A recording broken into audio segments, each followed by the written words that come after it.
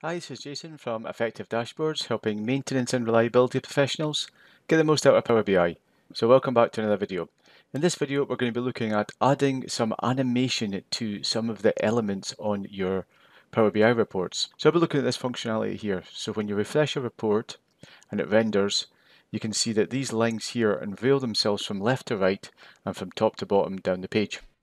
Okay, so why is it that you would want to add some animation to your Power BI reports? Well, there's two reasons. The first reason is to add a little bit of pizzazz, for want of a better word. Now, I'm not a fan of adding lots of images and lots of colours and items to a report just for the sake of it. That's a bad idea.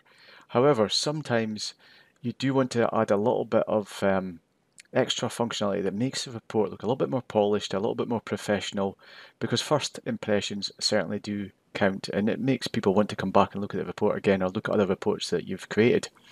The second is to draw attention to specific areas of a report, so you can use movement strategically to draw the eye to a specific area of the report, a specific card or figure or visualization. Now, what I've done here isn't probably not the best use of this. However, I just wanted to talk you through the process of creating these animations, and then you can let your imagination, your creativity run wild and use it in your dashboards and in your reports. Okay, so let's get ourselves started with this. Now, the first thing we need to do is we need to create this bar that's going to be used here to extend itself across the screen. And before I go and create that, now we're going to use PowerPoint, but what I'm going to do is I'm going to copy the color here to make sure that we use the same color. So we'll use this one here when we go in and create this bar in PowerPoint. Okay, so I'm in PowerPoint here and I'm in a blank presentation. So we're going to go to design, we're going to go to slide size, and then we're going to go to custom slide size. And I'm going to select the banner and then ensure fit is fine. And then we're going to go and insert a new shape, and that shape is going to be the shape of our bar. I'm going to go and change the dimensions of that shape, and we're going to start off with the size, and I'm going to make it 1/2 centimetre. I found that works fairly well for this, but you will need to play about with these sizes depending on how it is you're going to use it. So that's the first thing I'm going to do. The next thing we need to do is change the colour here. So select the shape again, and let's go to solid fill, more colours, and we're going to just paste that colour in that we copied from the Power BI report, all the C's, so it's easy to recognise. And then we're going to go to line, and I want to get rid of this blue line around the side, so no line. Okay, so that is us got our colour. So I'm just going to go and change the size of this, or change how, zoom out basically. And then I'm going to move this off the screen. Okay, so you might need to zoom out a little bit more just to give us a little bit extra space. Here we go. So it's off at the side here. And I'm going to create an animation that's going to bring it onto the screen. So to do that, I'm going to go to animation. And we can use any of these custom animations, but the one I'm going to show you here is this one here, a motion path and a line, because I think that's going to give you the most options for creating different types of animations. So I'm going to click on here, and we'll leave it to do its thing. Okay, so you can see now we've got two parts to this. We've got a green and we've got a red. Now the green is the starting point, which we've anchored here, and I'm going to move the finishing point off to here. Okay, so we've got the starting point and then the finishing point, and we've got that arrow there. So if I now go into presentation mode, we can see that's come across the screen. Okay, now you can play about with these, how fast it comes across the screen, and some of the other kind of animations. And you know, I've now got time to go into that in a lot of detail just now. But any animations that you create can be turned into an animated GIF.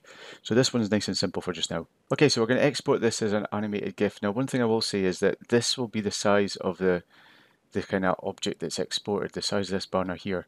Now, if you go to slide size and custom size, this banner here is the smallest height that's available within PowerPoint. So there must be some type of, if I try and make this smaller, it's not possible. So I thought it's simple. If you've got a requirement to create something that is a little bit smaller, then you may need to use a different tool. So let's go to File, and then we'll go to Export, and then we're going to create an animated GIF. Now, I like to use the one that's large and 24 frames per second. and we're going to make the background transparent. Okay, so that's important here, to make that background transparent. So we've got a white background in a PowerPoint slide, but when we put it onto our Power BI report, the background there is grey. Okay, so we want it to be transparent. Speed is 1 second. We'll leave that for just now in just a one slide. So let's go and create this. Okay, so next we are going to use a tool to go and make some changes to the animated GIF, just some simple ones. So I'm going to use this tool here. It's a free tool called LunaPic, and it looks like it's a fairly comprehensive editor here for images, animated GIFs and videos. But we're just going to use a small part of this functionality here to make a couple of modifications to this particular one.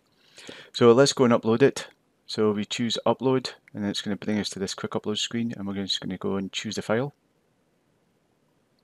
Okay, so here's our animated GIF. Now you can see straight away that we've got this transparent background here, which is great. The next obvious thing is that we've got this on an infinite loop, and it's going to just continue to come across the screen, so we don't want that. So we're going to go into animation and edit GIF animation. And we've got a couple of options here we can play with. One is the speed, so how fast this comes across the screen. And the second is this looping option here. So I want to go and make this 10 and loop forever. I want to change this to be a one-time loop, and then we'll apply that.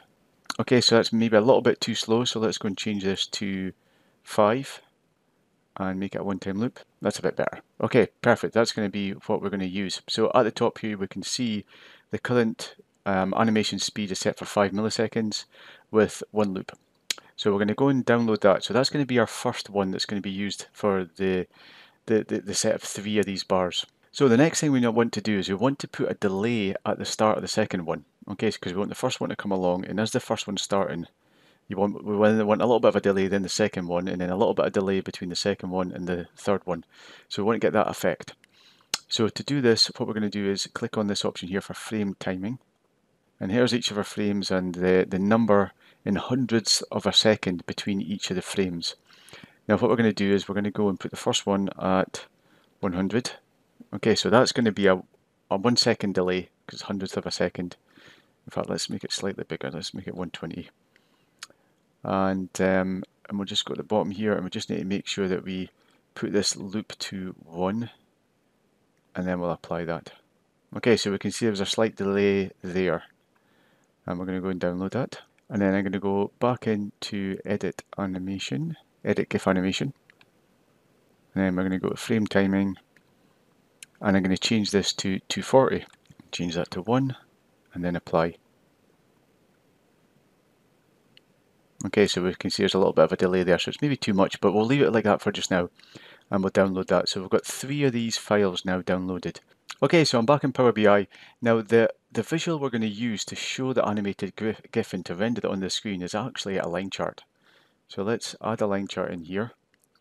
And first of all, we need to add a column here, or an x-axis. Now it doesn't really matter what it is, we're going to add in just anything, just to allow us to then open up the format options to add the plot area. So before we go and do that, I'm just going to go in and tidy this up. So I want to get rid of the x-axis, get rid of the y-axis, get rid of the titles in each one of these. And then we'll go into general, and I want to get rid of the title at the top of the page here.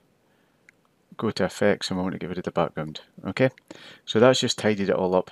And then we're going to go into format options, and we're going to go right to the bottom here, plot area background. And this is where we're going to add in this animated GIF.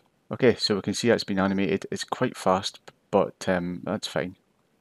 So then we're going to just go and resize it down. Now we can see it's got a minimum size here.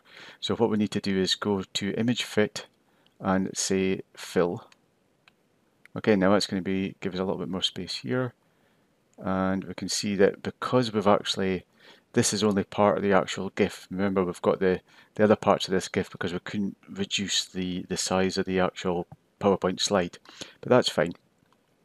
And then let's just add that up into here and position it next to here. So I'm going to just copy this one here so we've got the same dimensions, and we'll add that in there, and I'll copy and paste this one here, and I'll just add it at the bottom there. And again, we just need to make sure that we align them and they all kind of lined up. Okay, so then I'm going to go into each one of these and I'm just going to go and change the plot area to be the other animated GIFs that we actually exported. And then we're going to publish it up to the Power BI service. So now you can see when this page refreshes, we can see that these lines present themselves across the screen. It just draws your eye to that particular section. Okay, so hopefully you found this useful. Hopefully you've got some ideas about how you might want to add some motion to your reports to make it look like it's been built up and give it a little bit of extra pizzazz, but most importantly to strategically use some motion to draw somebody's eye to a particular aspect or area of the report when they first load it up. So as usual, if you found this video useful, it's always very helpful and much appreciated if you could give it a thumbs up. And if you want to keep up to date with the latest videos, I tend to release one every week, then hit the subscribe button and you'll get a notification whenever I release a new video. Thanks again for watching, and I will talk to you in the next video.